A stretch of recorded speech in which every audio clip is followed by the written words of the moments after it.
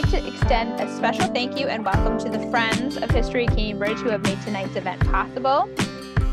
And if you want to consider joining that group, head over to our website, which is historycambridge.org, and click on the support button at the top of the page. You can also sign up there to receive our e-news so you don't miss out on great future events like these. And a reminder that tonight's event is free, but donations are welcome. And a big thank you to many of you who did make a donation, and we really appreciate it. After tonight's event, you'll be receiving a survey asking how you liked it. Please fill that out. It helps us a lot. We love feedback. We want to know how we're doing. We want to know what you liked and what you think we can be doing better. So, and now it is my pleasure to introduce our speaker this evening. Janie Victoria Ward is Professor of Education and Program Chair of Africana Studies at Simmons University in Boston, Massachusetts. She holds a master's degree in counseling and consulting psychology and a doctorate in human development from Harvard Graduate School of Education. Her book, The Skin We're In, Teaching Our Children to Be Emotionally Strong, Socially Smart, and Spiritually Connected, published by the Free Press Simon & Schuster in 2000, focused on racial socialization in Black families. Her new book, Sister Resistors, Mentoring Black Female Students in College, will be published by Harvard Education Press in the spring of 2022. For over 30 years, her professional work and research interests have centered on the developmental issues of African American adolescents, focusing on identity and moral development in African American girls and boys. Along with her teaching responsibilities, Professor Ward continues to work with youth counselors, secondary school educators, and other practitioners in a variety of settings. Welcome, Dr. Ward. We're so thrilled that you could join us, and we're handing it over to you. Thank you so much for the invitation. I'm really excited to talk to you all about a project that I've been involved in which I've uncovered all these little pieces of history of African Americans in a section of West Cambridge, the section that I live in. And that's what I am looking forward to share with you, my personal story of this journey, as well as some stories about African American history from the 1700s up until 1948, which is when my parents purchased this home. And the first thing I want to do is I am going to share the screen and share this map. Can everybody see the map? It may not be the easiest thing to see because it is a street map, but I wanted to point out to you the area that I'm going to be talking about. The area here that is yellow is the Longfellow House, which means that to the right is Harvard Square. The green mass over here is the Common.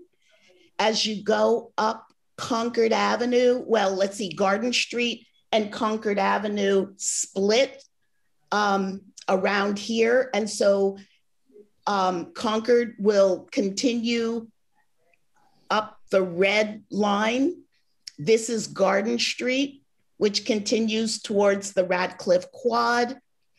The area that I am talking about is between Longfellow House and Buckingham Street, which goes up to where the Harvard Observatory is.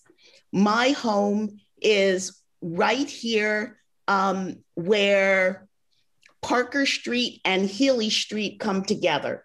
If you were to drive down Healy Street after drinking a few too many, you would drive straight into my living room because my house is right at the intersection. Okay, so I wanted you to see the area that I'm going to be talking about tonight. And I will stop that share and go back to this. Can you see me again? Yeah. Okay, great.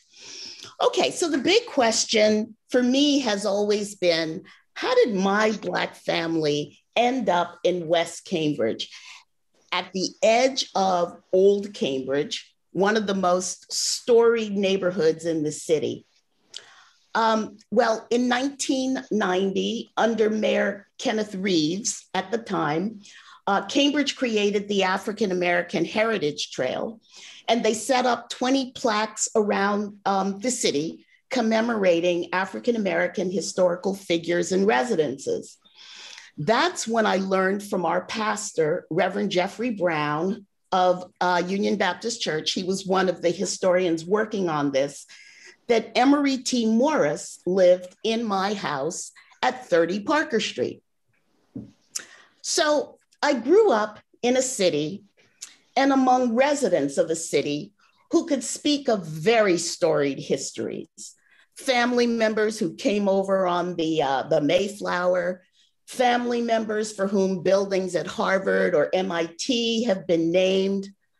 My own family's history is considerably more modest. And frankly, I didn't really think about this much for several years. When you grow up Black and female, so much of your history is lost to you. There are family stories, of course, but family members leave us. Marcus Garvey once said, "A people without the knowledge of their past history and culture is like a tree without roots." Now, I'm not a historian, right? I am a developmental psychologist. And I didn't, I became much more interested in history going through this process. And this is I'm going to share with you the process. A few years ago, I began a project that focused on the history of African Americans in this little section of Cambridge. And in particular, I was interested in how my family story is interwoven into this larger story of African American history in Cambridge and in the greater United States. So let's begin our story on Brattle Street. And I want to talk about the three Vassal families. We'll start this history in the stately homes of Tory Row, still one of the best preserved historic areas of Cambridge. And this is years before the American Revolution. Two of those lavish mansions belong to the White Vassal brothers, both part of a small group of wealthy English families, having accumulated their fortunes in the African slave trade and the sugarcane and cotton plantations in the West Indies. Now, these families were loyal to the king, and at that point, there were about 90 or so Africans who were residing in Cambridge. And for the most part, they were slaves of these and other wealthy English settlers and British loyalists. And this included Tony and his wife, Cuba. And as far as the historic record knows, about 6 of their children, who of course were also enslaved. So as 1774 approached and the war seemed inevitable, fearing the fate of their lives at the hands of the rebels, the white vassals split. They wanted to get out of town, and they abandoned their property to the trusted care of their Black tenants. So once the white vassals were gone, Tony and Cuba kept the household functioning, choosing to squat on the land that was adjacent to John Vassall's house, where they lived rent-free and, most importantly, free from bondage. And they were there taking care of the place when in 1775, General George Washington arrives. He moves into the confiscated estate at 105 Brattle Street. And from there, he took charge of the newly established Continental Army, right? Today, that house that building is the Henry Wadsworth Longfellow House.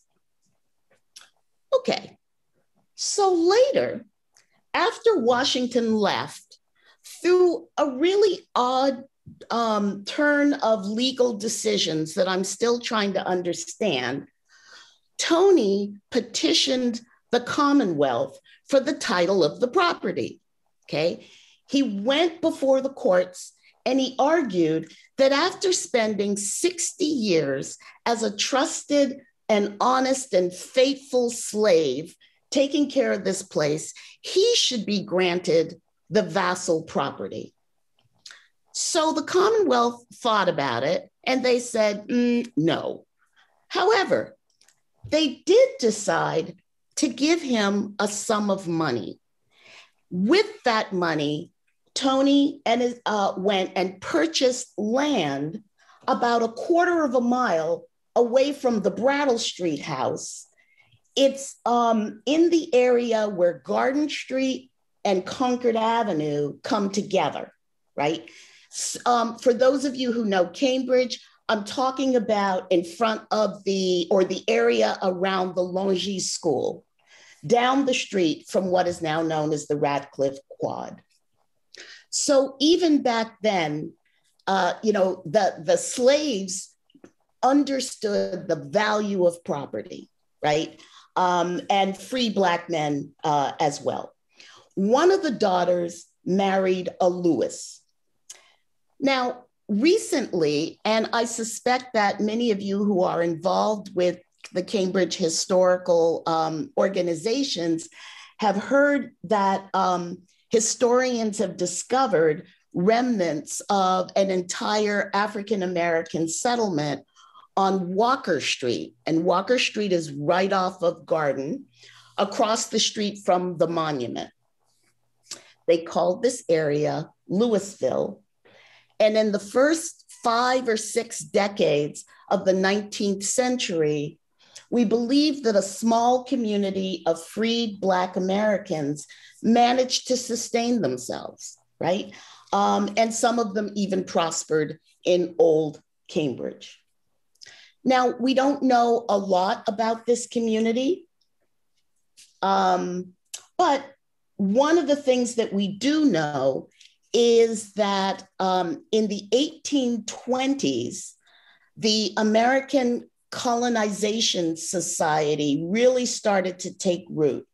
They're the people who were arguing, they were thinking that, well, we got this Black problem, right?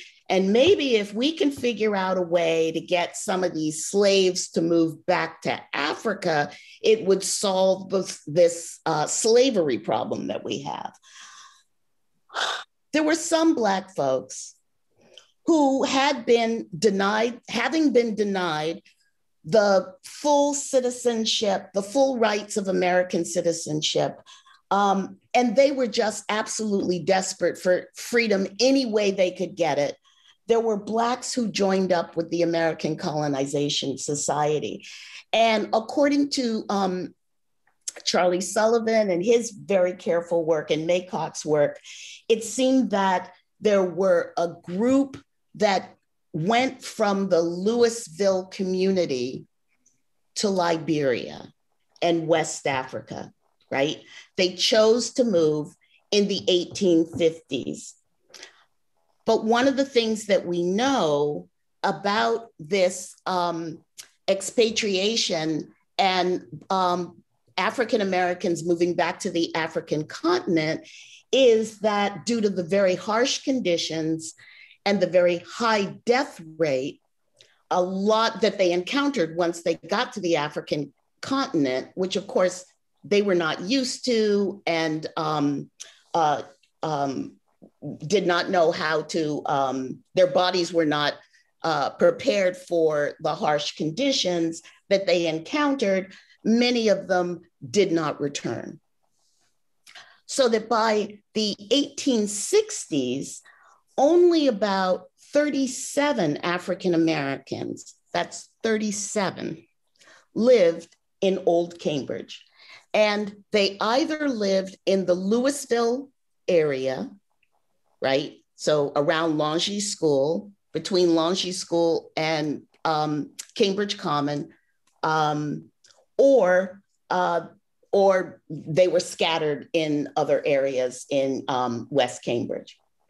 About a decade later, Louisville was no longer the vibrant Black community that it had been. The community had shrunk considerably. We were dealing with a war. And eventually, their properties were divided up, and the few people who were there left and moved on to other areas. The Lewis tomb, right, which made the news a few years ago, was a small Black graveyard that initially was established in 1835. That's what the Cambridge records say. That too got sold for development in the 1870s. The remains of the people of Louisville were dug up and reburied in unmarked graves in Cambridge Cemetery, where it just so happens my own parents are buried.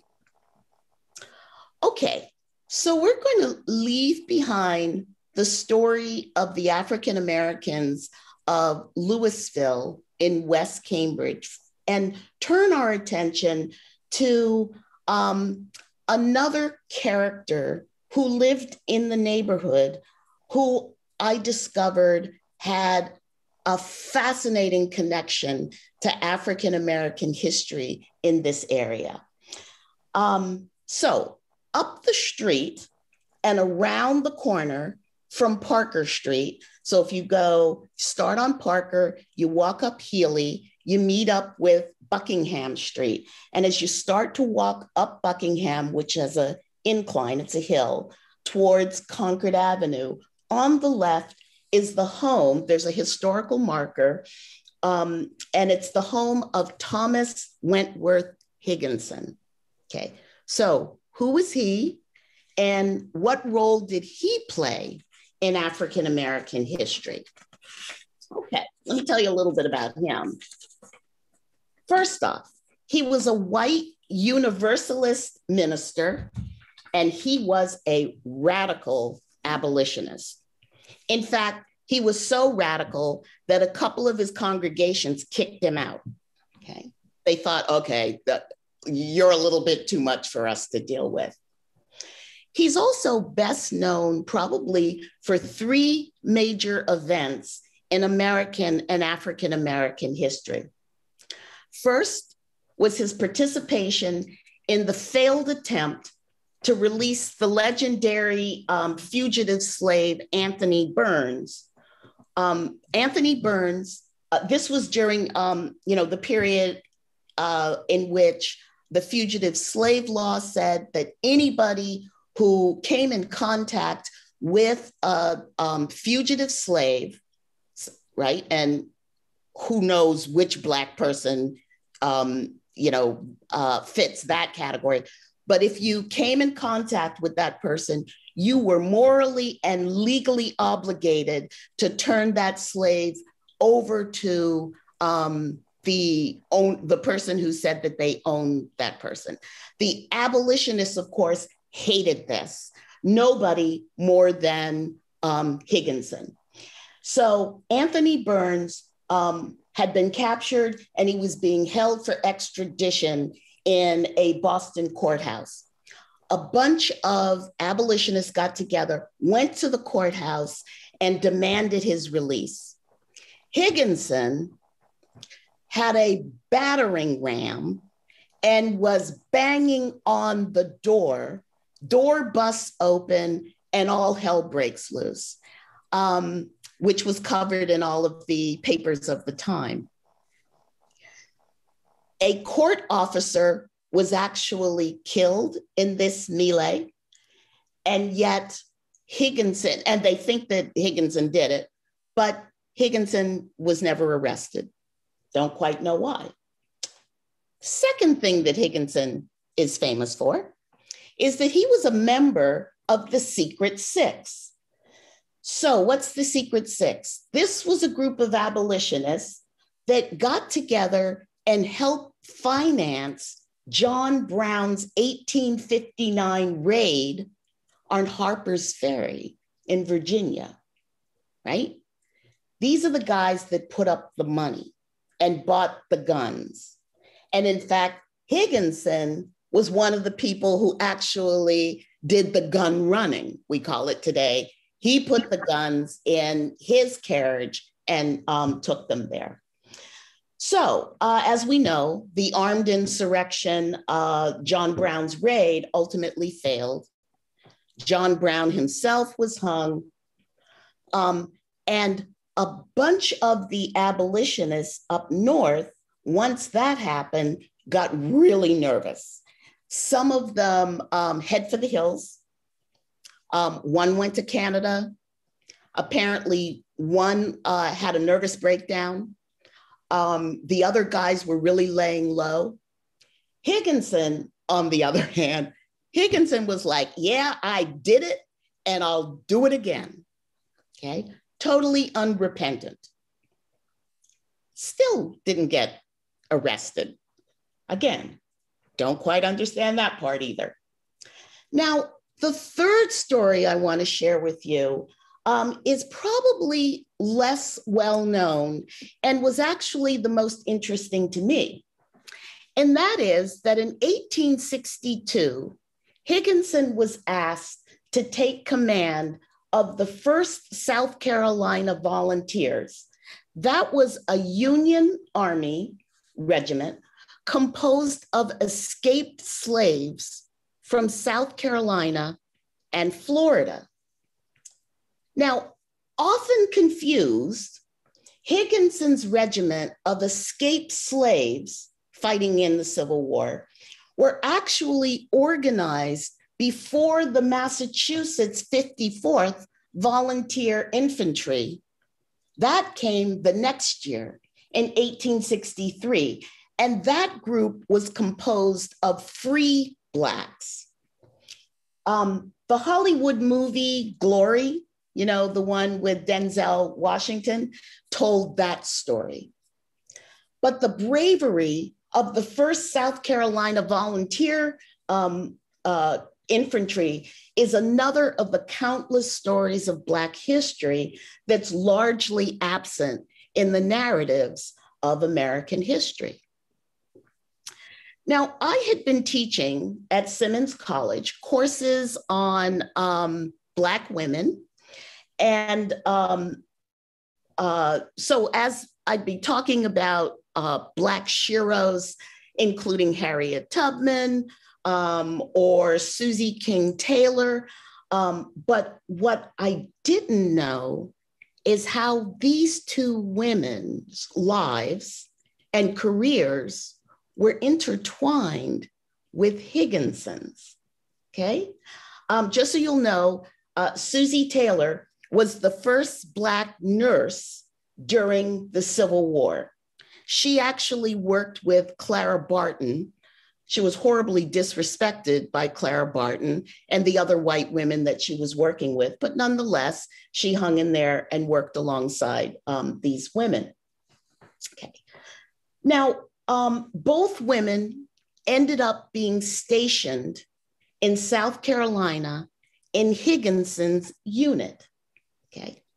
Susie King Taylor worked as what they called a laundress, which basically meant that her job was to sort of clean up behind these horribly injured soldiers. And she was a nurse for the wounded of the 1st South Carolina Volunteer Infantry.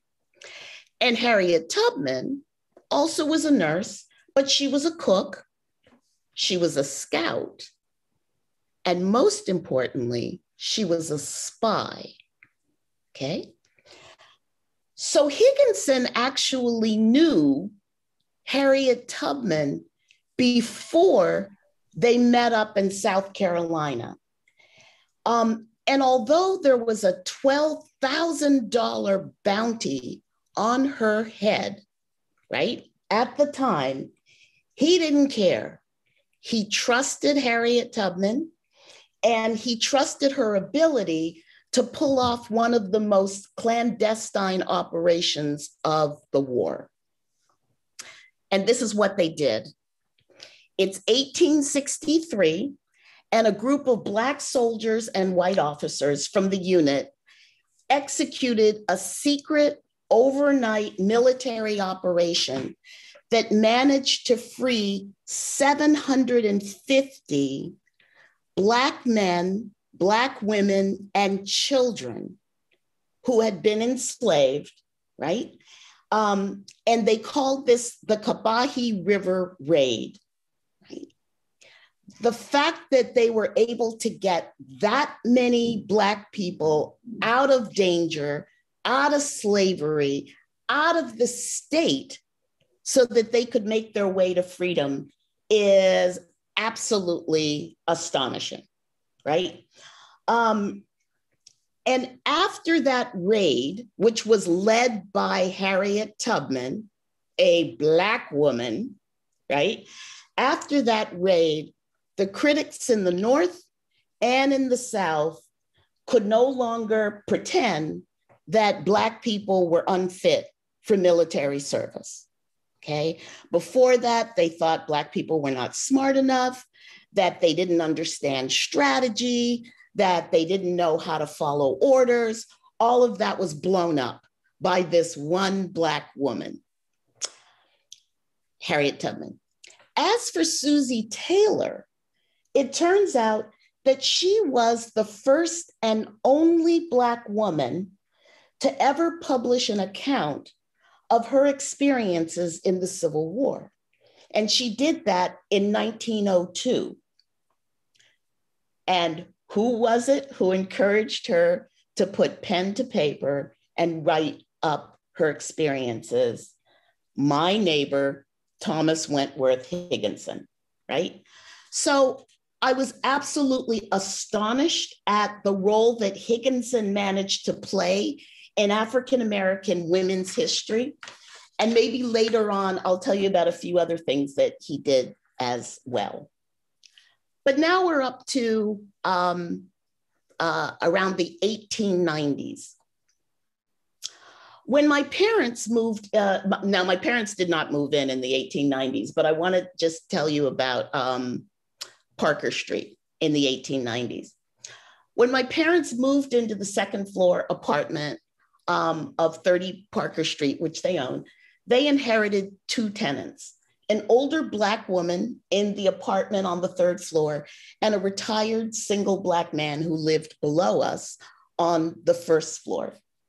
When I was growing up, the house leaned dramatically to one side, having been built on a marshy area of unstable land just below the foundation. There are a few houses on Parker Street that have this problem. Now, while I was doing this research, I learned that the real estate developer at the time, a gentleman by the name of Souther Blakely, built up the area on Parker Street and Healy Street on top of a brook that used to feed Craigie Pond, right? So it was always marshland. And what he did was he sold these houses to unsuspecting African Americans. One of those homes was sold to a descendant of the Lewis family, okay? And in fact, when I grew up in the 1950s and 60s, there was the Lewis house. There were members of the Lewis family that were still living on Parker Street. Another one of these houses was sold to Emory T. Morris. That was 30 Parker Street, where I now live. So who is this Emory T. Morris? He is the gentleman that the plaque is talking about, and that's posted in front of my house. He was a Black man, of course. He came from a politically active family. And the story about him is that he was going to run for political office in the city of Cambridge. But the city fathers got together and they said, oh, no, no, no, this is not going to work. And instead, they offered him a position in order to keep him from running in the race. The position that they offered him was being the deputy sealer of weights and measures. So that story that he is the first African-American with that kind of municipal job, that's the backstory. But there are some other things about Emory T. Morris that's interesting to know. Along with W.E.B. Du Bois and some others, they founded the Niagara Movement, which was the precursor to the establishment of the National Association for the Advancement of Colored People, the NAACP, right? The two were close friends.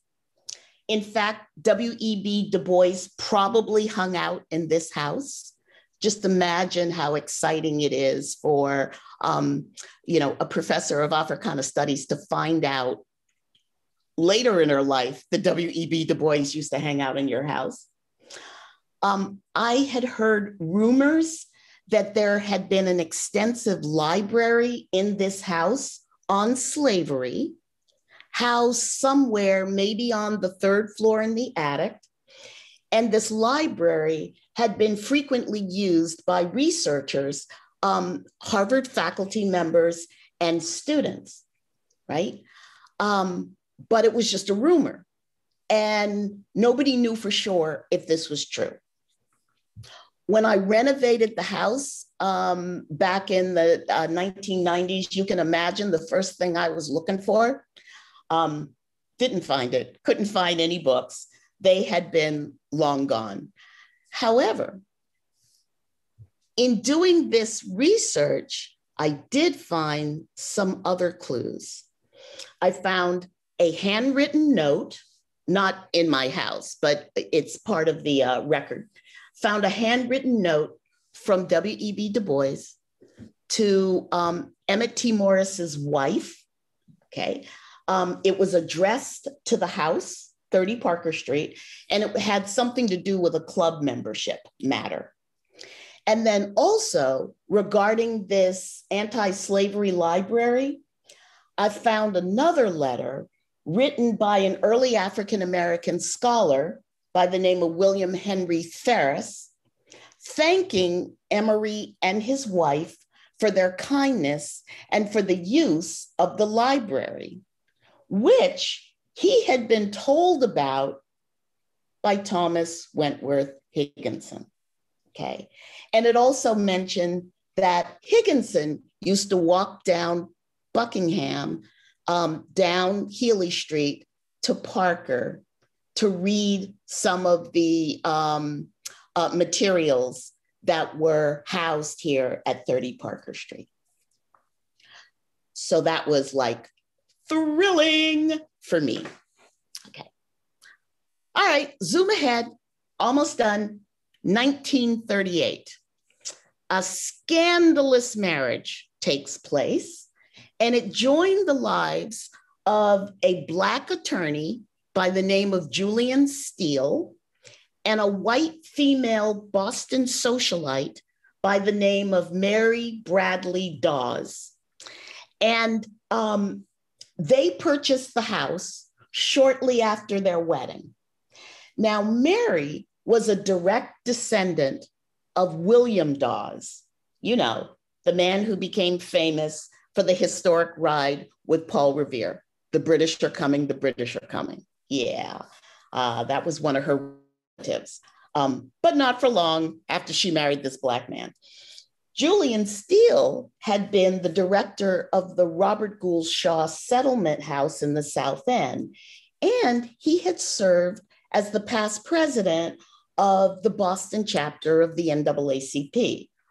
All of that came to a crashing end when he was relieved of both positions upon announcing his intention to marry outside of his race. My parents had lived on Parker Street for 7 years before I was born. And this was the end of World War II. My mother, Lillian Hopkins, was the housekeeper for a wealthy young Jewish family whose lawyer husband was on the Harvard Law School faculty, and they lived on Bond Street. My father, who had served in the war, settled in Boston, married my mother, and they purchased this property at 30 Parker in 1948 from Julian Steele and Mary Dawes. Now, by the late 1940s, that Black people could purchase a home in West Cambridge was already unusual. That my father was able to do so was particularly unusual, given that so many African-American veterans were denied the benefits of the GI Bill. More often than not, local banks denied these mortgages. They denied mortgage loans to us, and we were forbidden from purchasing homes in predominantly white neighborhoods due to deed covenants and acts of overt and covert racism. But my father was able to purchase this home.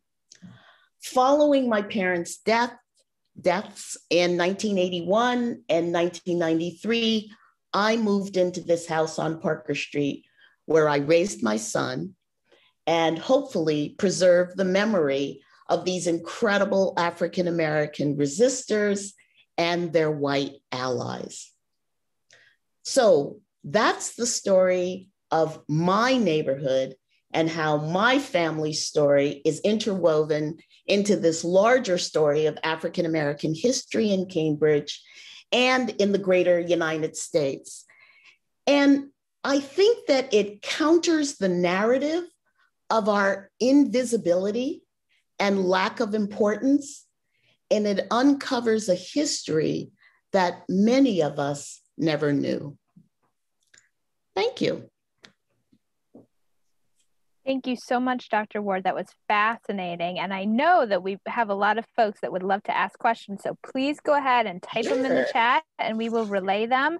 While folks are doing that, I did have one question. Yep. I was just curious if you could speak a little bit to the school situation in Cambridge, particularly segregation and integration of schools in Boston versus Cambridge and the effect that had on the Black community in Cambridge. You know, I don't know. I'll tell you the one thing I do know. The one thing that I came across as I was looking at the history of this house, right? Because that's largely what I'm focusing on, the history of my house and my neighborhood. Emory T. Morris was the nephew of Robert Morris, okay? Robert Morris, people may not know this story, but in the 1800s, a group of Black parents got together and tried to sue the Boston School Committee because their children were not permitted to go to the school that was closest to where the Black community was. We're talking about the Black community that was up in the Beacon Hill area. So they were fighting the segregation of Black children in the Boston public schools. They were fighting for desegregation. Robert Morris was the Black attorney who took on that case, along with Charles Sumner, okay? The reason this was historic was at that time, I think it's like 1840 something or rather 1850 something, there were only 2 Black attorneys in the United States, period, okay? And Robert Morris was the first to actually win a court trial. He didn't win that trial. Eventually did sort of desegregate the schools, but it was not because of that court case. That didn't happen until 100 years later. So the Morris family story is both a Boston story as well as a Cambridge story. As for the Cambridge public schools, I don't know. I have not investigated that. And maybe there's somebody in the audience who knows more about the history of the Cambridge public schools than I do. Thank you. We do have a question.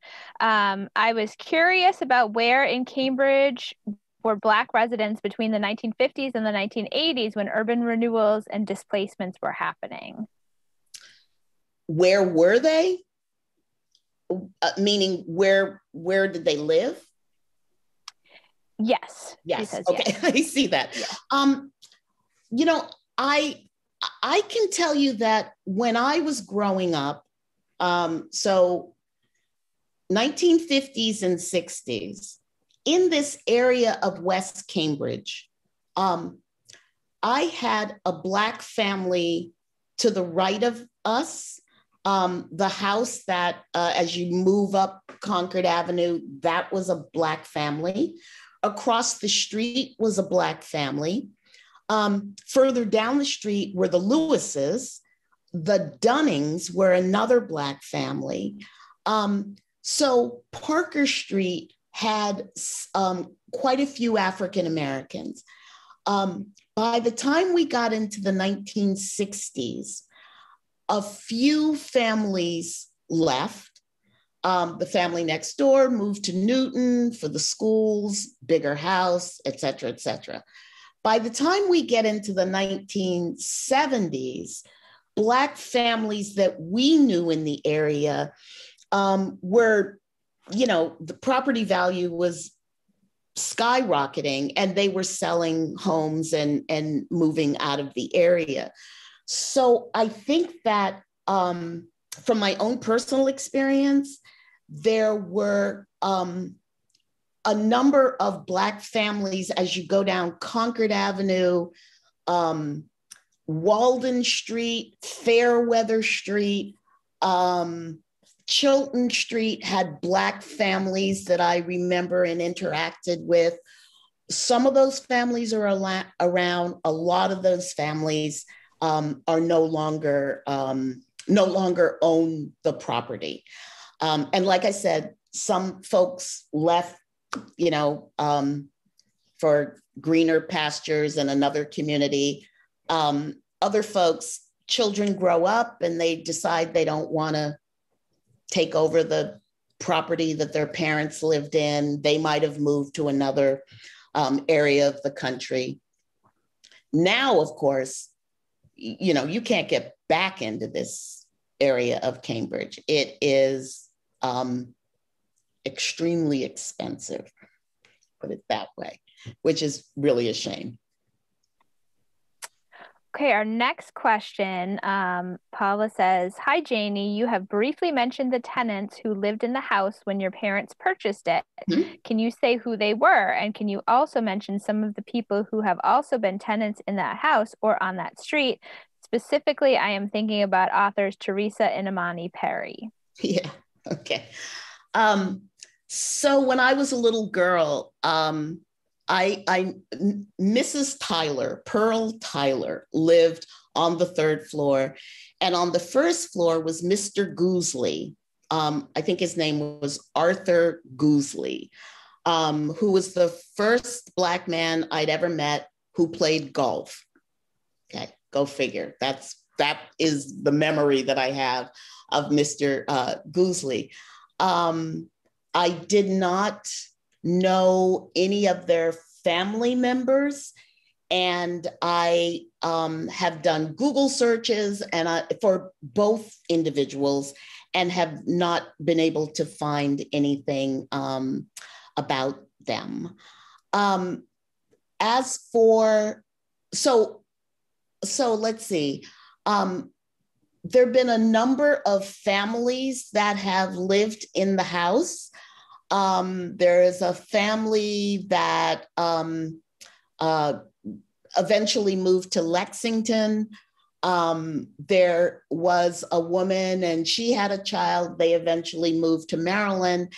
And in the 1980s, following her, when she finished her degree, we were both in the same program. Teresa Perry and I were in the same program at Harvard. Teresa finished before I did, and which meant that Harvard was going to boot her out of graduate housing. And my mother happened to have an apartment. And so my mother said, nope, you have to move in here with that little girl. Imani Perry at the time was maybe 8 years old. And my mother, Imani often says, became her grandmother, her second grandmother. Now, in case folks don't know who Imani Perry is, she is quite famous, a professor at Princeton University, and is often on TV and writes these incredible books. But she likes to say that she got her start here at 30 Parker Street, living in the apartment that I am in now. She actually wrote a very small piece about 30 Parker Street and had uncovered, she had uncovered that the singer's wife, I'm trying to remember, the guy who does chestnuts roasting on an open fire. Nat King Cole. Thank you. Nat King Cole's wife had a connection here on Parker Street, and I'm still trying to track that one down too. Thank you. Our next question is, curious if William Lewis on Upland Avenue is part of the same Lewis family in the Walker Street area of Louisville. I don't know. I would not be surprised if he is. I mean, that Lewis family goes way back, right?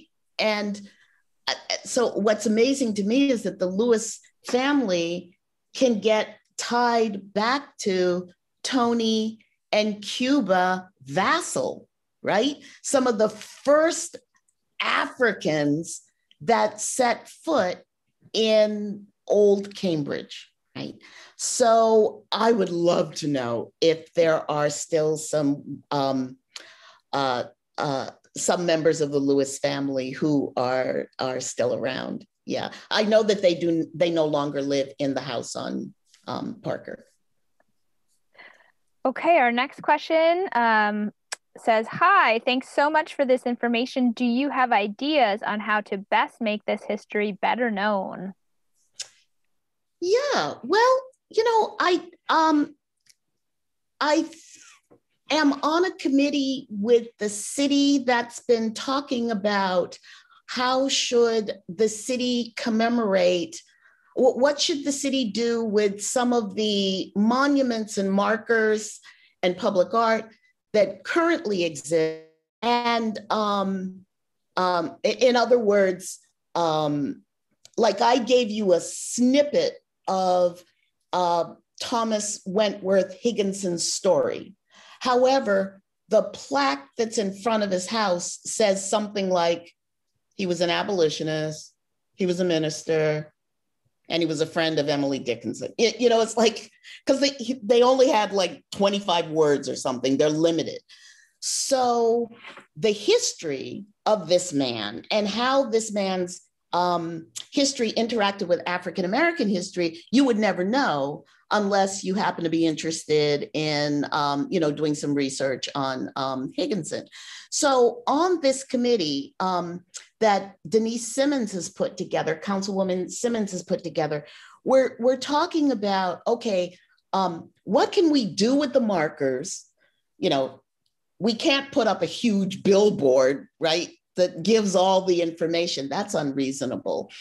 But maybe there are other ways in which we can create some kind of, one idea that we're playing with is having a walking tour that could be, that one would go through with your telephone. So you could listen to, you know, somebody tell you about the history while you are standing in front of the house or, whatever the marker is. And then there would be a little bit more time to go into the story. So people have been tossing around different ideas that have been tried out in other cities. And I think that Cambridge is in the process now of figuring out, we have such a rich history here. We've got to figure out a way to get it better known to a larger group of people. Thank you. Our next question, can you provide any insight of contributions made by my grandfather, Charles Moore?